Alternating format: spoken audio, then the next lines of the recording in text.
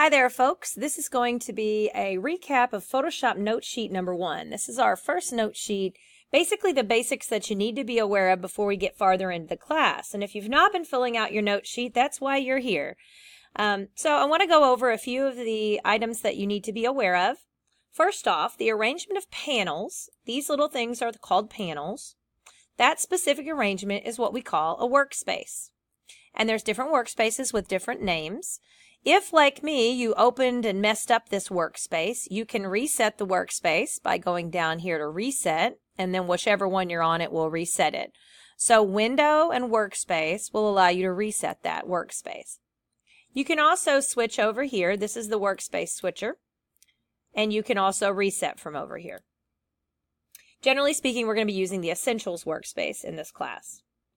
All right, I have one object open right now. I have this picture here. To open additional ones, I can go to File and Open, and then I can choose my other items. So to choose more than one, you hold down Control while you click on them, and then hit Open, and they will all open, and they open in tabs. That's how it automatically works in Photoshop. In order to bring a file over, you have to move it. To quickly switch to the Move tool, you can press the V key on your keyboard. Notice in parentheses there it shows you that that's the V key, or this button.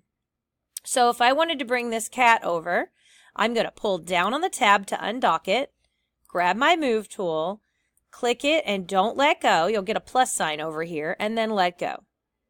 And then I can put this back up here to redock it. So there it is. Transform controls are the little controls that allow you to resize and rotate. So to get the transform controls, while you're clicked on the layer you want to transform, which in this case is this one, I'll call it Little Kitty, which by the way you just double click the words to call them a name. Press Control and T. Control and T brings up the transform handles.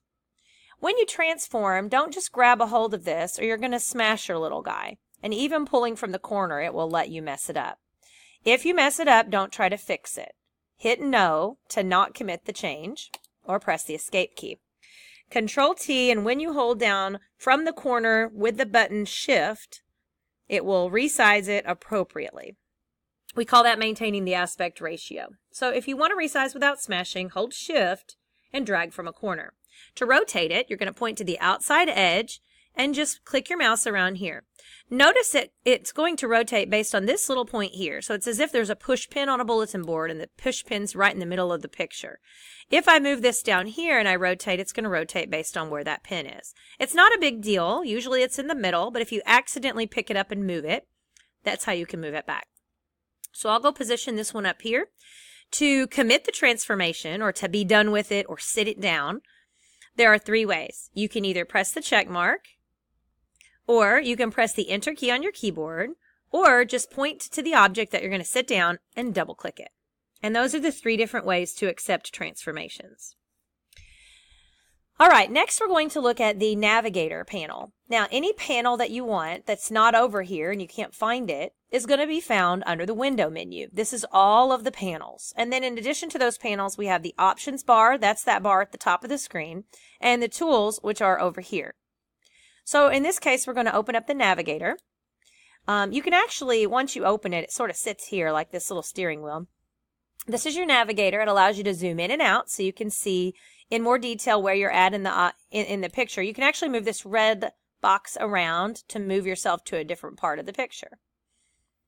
So this allows you to zoom in and out. It doesn't actually resize it, it just zooms it in and out. And there's the percentage of zoom. So if you want to see like what actual size this is, if you push on these until you find the one that gets you to 100, this is the actual size of this picture, meaning we can only see this part on our screen when we're working.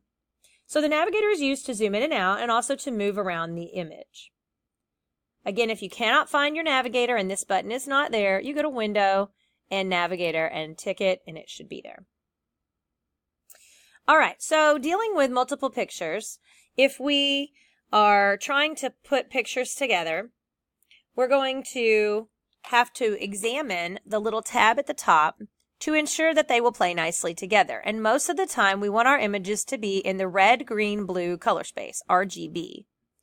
So notice that this particular one, which we used for a bell ringer in this unit, does not say RGB. It says index. And that's because it's a GIF image, GIF. And those tend to have only 256 colors, and they're in index color mode, whereas a JPEG has 16 million colors.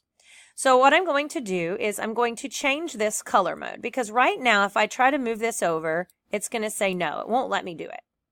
So to change the color mode, you're going to go to Image, and then Mode, and then RGB color instead of indexed color. It's going to change this in the parentheses, and now if you grab your Move tool and pull across, it should pull in nicely.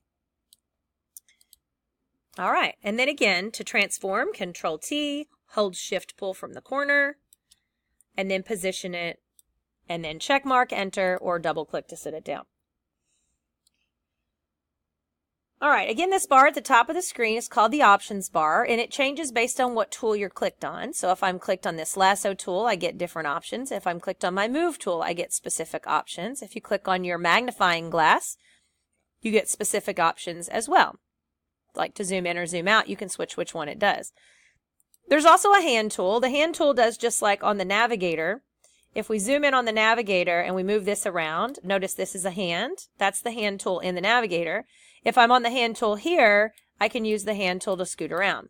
However, I generally don't do that because if you hold down the spacebar key at any time, it switches to the hand tool on the fly, and then you don't have to go push anything. You just let go of spacebar to stop using the hand tool. All right, once you've got a Photoshop document started, it's important to save it in Photoshop format. When you go to File and Save As, in the drop-down menu, it says Save As Type. There's a bunch of types in here. And though my picture started as a JPEG image, I don't want to save it as a JPEG because a JPEG does not allow you to save layers. So all of these layers would be glued together, and we don't want that. So you're always going to make sure that you're saving it as a Photoshop type. And these icons look different too once you do them. And then I would give it a name. Notice it says layers, and it should, so that we are saving it in layered format. And you hit OK, and then go on. Now, had I saved that wrong, and I have one in here that I called Animal Collage Bad, if I open it, now notice that these are all glued together. And if I were to take my mouse, I can't move them around. And even if I just ignore it and say, yeah, do this, it's going to move the whole thing. Okay, so never save as a JPEG. We will sometimes export as a JPEG, but we will never save out as a JPEG. And that's only if we were going to use it for like, if we we're going to print it at Walmart or use it in a Google Slide, then we would export that out. But don't ever use the Save As dialog box to do that. All right, we have a bunch of images open. If I wanted to be able to see them all at the same time, then what we can do is use the window menu and go to Arrange, and then you can choose any of these options. I'm just going to tile them all vertically, so they're all side by side by side. I already have this one and this one in here, so now I need to move in the other two. So all I have to do is click on the tab to select that picture, take a look at the background, make sure it's there, and then take your Move tool, drag it over, and drop. Same thing here. Now, for whatever reason, a lot of students somehow accidentally, probably when they press, I don't know, Control-T, they mess up or something. If you accidentally end up with a text layer, an empty text layer like this. So notice I clicked on this one and there's a T layer here. If I try to take my Move tool and move, it's not going to do it. It's actually almost like it's trying to draw a rectangle. So anyway, that just means that there's a mistake over here. And in this case, there's this random text layer. I'm just going to drag it to the trash can to get rid of it. Now that I'm on the background, I should be able to drag it over. Okay, now once you've done that and you want to put your pictures back into their tabs, you would go back up to Window and Arrange and consolidate them all to the tabs. Now they're all back in tabs, and I've still got my main one. So I always want to make sure, again, this is saved in that Photoshop format. Once you've saved it the first time, you should see it up there. And if it says it is, all I have to do is press Control and the letter S to save. Notice the asterisk goes around showing you that it has been saved. All right, next one. An image in Photoshop sits on what would be an invisible canvas. So essentially, your picture is floating in front of a checkerboard or a canvas that's way back here. Now, we can't see it because this is a background layer. But if I were to unlock this, and if you rename this layer, you would end up unlocking it. then you could see if I picked it up and scooted it now that it's unlocked, it really is sitting on this canvas. So the canvas can be changed. If you wanted to change your canvas size or enlarge the canvas, you would go to Image and Canvas Size. And that's going to allow me to add space around this image in that empty space. Now, had this been a background layer still and it was locked, it would let me choose a color to put around the edge here. In this case, it's not, so it's not going to. But what I'm going to do is just add some additional space. So 26 inches, I'm just going to add 2 inches to each of these. So that'll be 28, and this will be 17. And when I hit OK, it's going to put some area around the outside edge. And then, of course, I would have to deal with if I wanted to try to put color in there. But that's for a different lesson at this point. Or I could just add a layer style to my gray cat layer and then put a stroke around it. All right. Next up, cropping. If we wanted to crop a picture, it is the 5th button down. You can just click and drag around the area that you want to crop like this. Or right when you initially choose the crop tool, it puts little edges on the document like so. So you can grab a hold of those edges, or you can literally just click in the middle before you pull those in and then choose what part you want. Cropping always crops in a rectangular shape or square. And then again, same thing. You can use that transformation to accept button and then of course pull it over just like before. And that's cropping. To add text, we use the Type tool. The Type tool certainly looks like a letter T, as you would imagine it would. If I click on this T, I can just click anywhere and it will give me a cursor. Now, right now, I'm clicked on a lower layer. So if I click right now, I'm going to change my color real fast, but if I click right now, it may go behind one of my images. So let me click here, and I'm just going to type kitty, and notice it goes behind my image. Now, once I've typed, I can double click this to select it, and then I can use this button to make my font bigger. I can use this to change my font to a different font or whatever. But once you've made the decision, you would hit your check mark and then use your move tool to position it. Now, the reason it's behind this is because kitty is way down here. Just drag it up in the layer stack. And if I wasn't under a time constraint on recording here, I would rename all of these layers. All right. Now, once you have text and you click on the Type tool again, you can make changes without highlighting the words as long as you don't click in the box. So while I'm just on there, I can choose this. I can do all this without actually highlighting anything, which is kind of the easier way to do it. And then there's this button here for text warp. When you click on that, you can warp that text in different styles. So like you can arc it and you can decide how much or which direction if you want to go the other way.